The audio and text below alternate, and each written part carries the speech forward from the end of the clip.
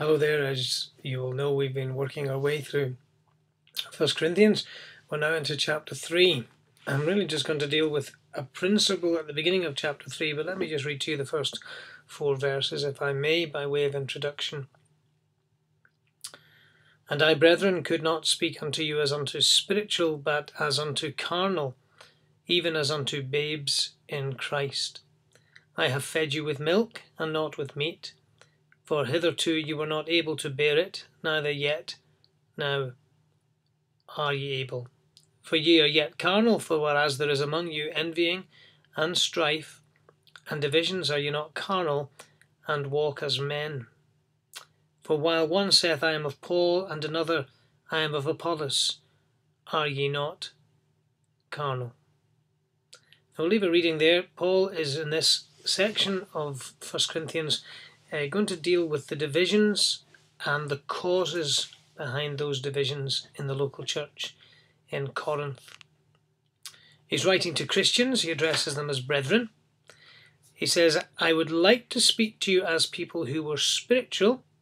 And let's remember that we have learned from chapter 2 that every Christian is spiritual. It's not just good Christians or super Christians that are spiritual, but every Christian is defined as spiritual.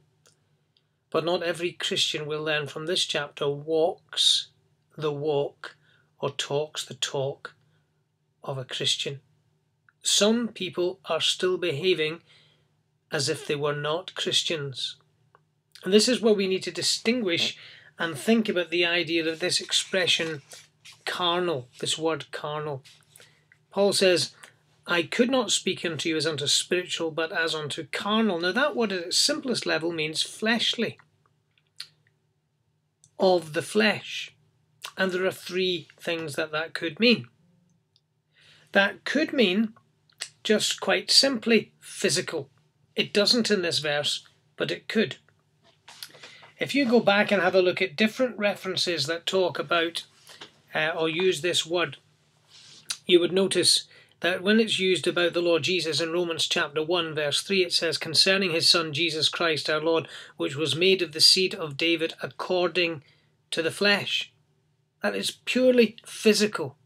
The Lord Jesus had no sin. That is very, very clear from other passages of Scripture. This is not talking about his nature. This is talking about the fact that he was made of the seed of David according to the flesh. Other verses will tell us apart from sin. Other verses will tell us in him was no sin. He did no sin, and all that type of thing. You read through the different references then concerning the Lord Jesus. It says in Acts chapter 2 verse 30, therefore being a prophet, and knowing that God had sworn with an oath to him that of the fruit of his loins according to the flesh he would raise up Christ to sit on his throne. So there is in this a very simple description of what is physical. He took a body. He came into this world. Now the second thing that you could take from that is natural. As in, it is the normal, natural way for the human being to operate and to think. Look at the Lord Jesus speaking to the people round about him in John 8 verse 15. He says, you judge after the flesh. You judge at a natural level. But he says, I judge no man. The Lord Jesus is describing to them the way they function. They think at a very natural level. Romans chapter 4 talks about Abraham, and what it says in verse 1 of Romans 4, what shall we say then that Abraham our father as pertaining to the flesh hath found? For if Abraham was justified by works, he hath whereof to glory, but not before God. What he's saying is, at a natural level, he found that he could do things, but those things weren't sufficient to make him approved or accepted by God. So that's the second way. First way is physical. Then is the natural man, the way the man thinks by nature, as opposed to what is spiritual, what is of God. And of course, the third one is used in the sense of being totally base, totally evil and wrong. If you look at Romans chapter 7, verse 5, it says, for when we were in the flesh, the motions of sins which were by the law did work in our members to bring forth fruit unto death, that which is sinful. Now, in our passage, Paul is really describing Christians who should have been acting spiritually as acting carnally in a fleshly way, that which was associated not only to nature, but to the depraved nature, to sin itself. And he says to them, there are three things that it does. Three things that the carnal, fleshly way of thinking, three results of that in the life of a believer. Number one, there is an increased conflict. An increased conflict in the life of the believer. Let me just take you to a verse in Galatians and to chapter 5 and verse number 17. Galatians 5 and 17. It says in that chapter, let me just get the verse for you here.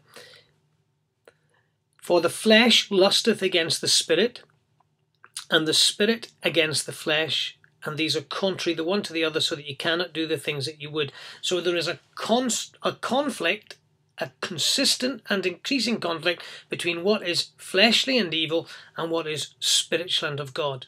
Now you read Romans chapter 7 and it will tell you about that conflict in the life of the believer. And it will tell you that there's a repeated defeat in the life of a believer when he acts according to the flesh. The third thing we get, so if there's an increasing conflict, a consistent conflict, a repeated defeat, there's a protracted infancy. Now we can see it in this here. He says, I would like to speak to you as mature people, but I have to speak to you as babies, even as unto babes in Christ. So these Christians were acting as baby Christians. So there is a level of maturity when you're saved that is very immature. It's infantile. It's just a baby. But as you grow, God expects maturity. Now the same thing is said for us when you come to Hebrews. And in Hebrews, it tells us in Hebrews chapter 5, just again get to the reference there, Hebrews chapter 5 and verse 11, it says this, of whom we have many things to say, and hard to be uttered, seeing you are dull of hearing. For when for the time you ought to be teachers, you have need that one teach you again, which be the first principles of the oracles of God, and are become such as have need of milk, and not of strong meat. For every one that useth milk is unskilful in the word of righteousness, for he is a baby. But strong meat belongs to them that are of full age. So what he's saying here is that a Christian who still acts fleshly, according to their base nature, according to the flesh, is a baby in spiritual maturity, or with a lack of spiritual maturity. In fact, it goes on in the end of Hebrews 5:14 to say that they have, those who are of full age, because of consistent use of their spiritual senses, they are able to discern between good and evil. So that actually brings us to the fourth point, not only increasing conflict, not only repeated defeat, not only protracted infancy, but restricted discernment, the inability to discern good from evil. Come back to 1 Corinthians chapter 3, and the apostle says, I'd like to speak to you as to those who are spiritual, but actually I need to talk to you as babies, because you're acting according to what you were before you were saved. You're still behaving according to the carnal nature, the fleshly nature. He said, I fed you with milk, not with meat, because you couldn't take strong meat. So you're still with milk, and you're not able to bear it now. And he says, the evidence in verse 3 is, you are yet carnal, fleshly, for there is envying and strife and division. And he says, you're walking as men do naturally. You're walking according to the natural way of thinking of mankind. Because he says, one says, I'm of Paul, another I'm of Apollos. He says, is that not the evidence that you're acting according to an old nature, a depraved nature? Now, as we come back to this next week, we will develop this idea. He goes on to talk about there are things that God has done and way that God approves for behaviour to take place that is for the good and the blessing and the development of God's people. But I trust that we might just pick up this lesson. There is the possibility of us behaving as if we were not saved people, behaving in a fleshly way as opposed to behaving in a way that is reflecting that new life, that spiritual life, that divine life that we got at salvation. Thanks so much again for watching this week.